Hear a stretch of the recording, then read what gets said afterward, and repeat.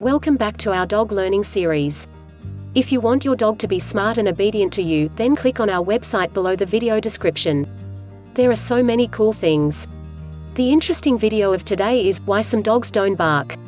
Your dog woofs for the mail carrier, if she sees a squirrel through the window and if she just wants your attention.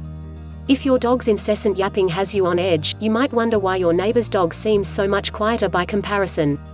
The amount dogs bark is due to a number of factors that include breed, training, age, illness, and personality. Quiet breeds. Some dogs just don't bark a lot, and many of these are large breeds.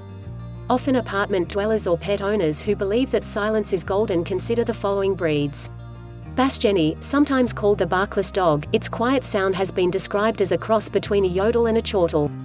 Bull Mastiff, bred to be quiet guard dogs, Bull Mastiffs may snort and snuffle, but rarely bark.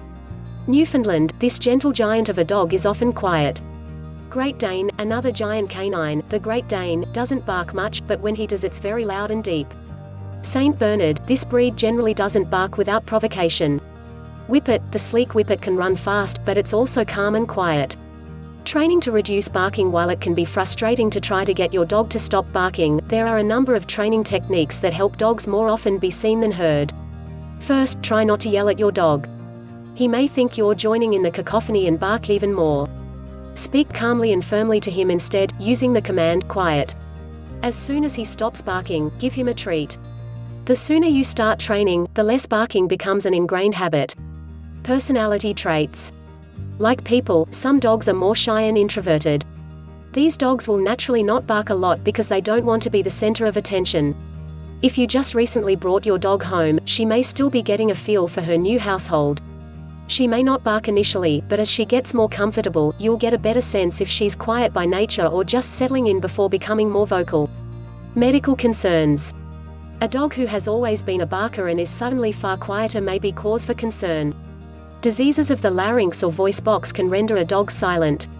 These diseases often paralyze the larynx so a dog can no longer bark. Bouvier des Flanders dogs can inherit this problem, and it's also likely to be the cause of an inability to bark in Siberian Huskies, Dalmatians, and Bull Terriers.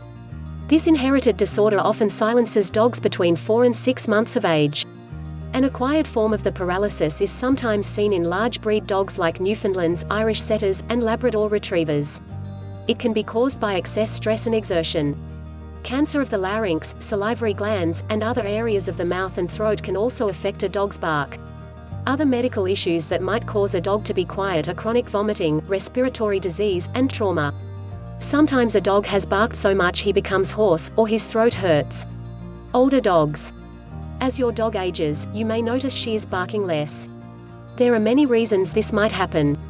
Many older dogs lose all or part of their hearing. Thus, they might not react to hearing the sound of a truck outside or the mail being delivered. As they age, many dogs' vocal cords lose their flexibility, making their barking much quieter. Inflammation of the vocal cords may mean barking isn't comfortable and may lead them to stop. Dogs with dementia may lose interest in barking, along with a loss of interest in family members and inability to respond to commands.